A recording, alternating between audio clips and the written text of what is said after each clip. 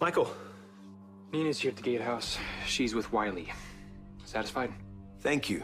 Don't thank me, Jax. Just keep your end of the bargain. Nobody can know about me and Willow.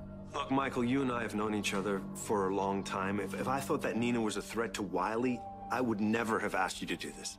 You didn't ask me, Jax. You blackmailed me. Threatened to break Chase's heart while he's flat in his back in the hospital.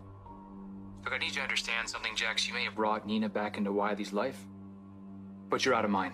Oh, come on, Michael. We can talk.